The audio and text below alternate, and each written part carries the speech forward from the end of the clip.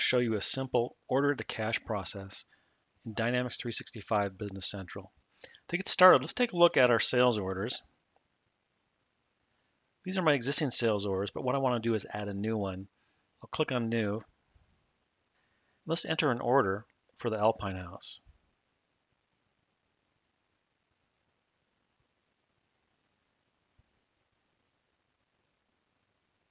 Scroll up here and we'll enter the item that we want to put on the order.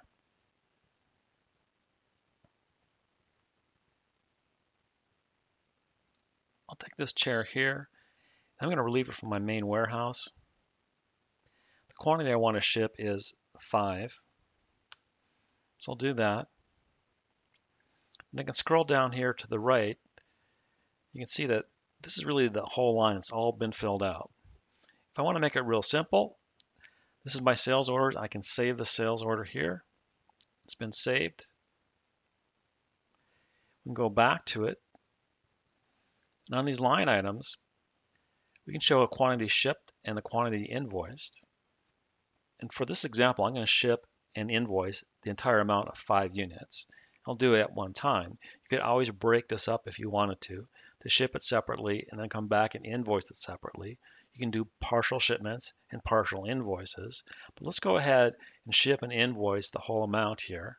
So I can go to Posting, click on Post. I'm going to ship and invoice.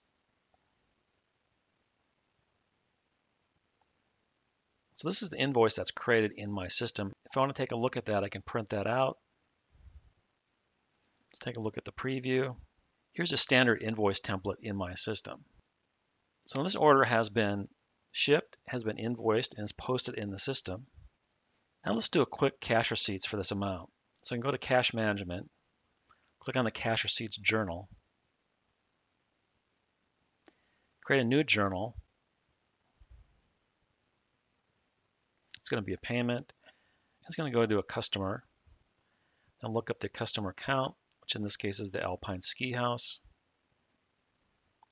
Now what I want to do from here is I'll go to the Process button up here, Apply Entries.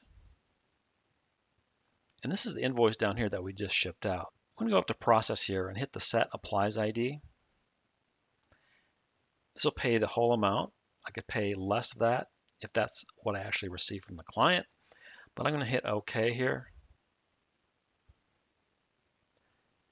This creates a cash receipts for that one payment to that one customer. Then I'll go up here and Post and hit Post. And that cash receipt has been posted. So I put in a simple order. We shipped and invoiced it. I came back and applied the cash receipts to that particular invoice. This is a simple order-to-cash process in Dynamics 365 Business Central.